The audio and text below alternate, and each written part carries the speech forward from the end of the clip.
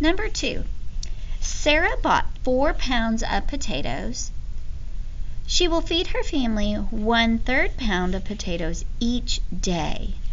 How many days can Sarah feed her family potatoes before they are all gone? So my question is wanting to know how many days can Sarah feed her family potatoes before they're all gone? And so I'm going to start with my basic questions of who's in the story and what do they have. The person in the story is Sarah. And what does Sarah have? Sarah has 4 pounds of potatoes to share with her family. So I'm going to start by drawing 4 pounds of potatoes.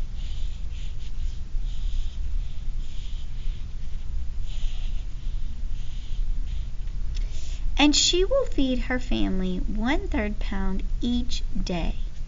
So I'm going to take my first picture because this represents my 4 pounds, and I'm going to cut it into 3 equal parts. So every time I have a third, I'm going to have 1 day of being able to share those potatoes with my family. So right now, this first picture, I can feed my family for 3 days. But I have 3 more pictures that I need to cut apart.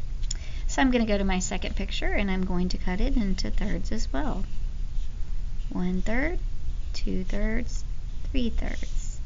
And that would be 3 more days for a total of 6 days. I'm going to continue cutting my models, cutting this into thirds.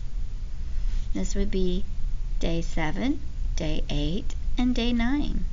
Day 7, day 8, and day 9. So right now we have 9 days that we can feed our family the potatoes.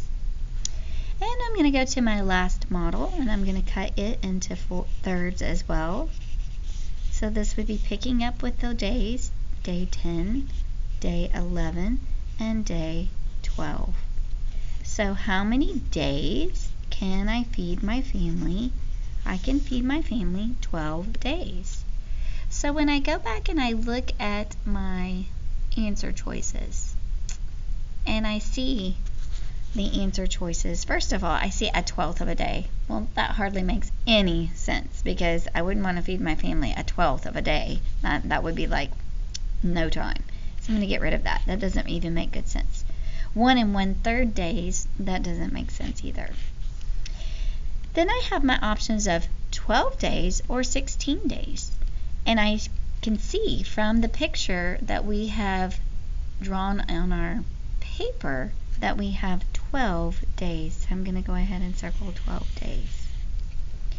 And so if I really want to think about what is happening here, I'm taking my 4 pounds of potatoes and I'm separating, that means I'm dividing them evenly into 1/3 portions.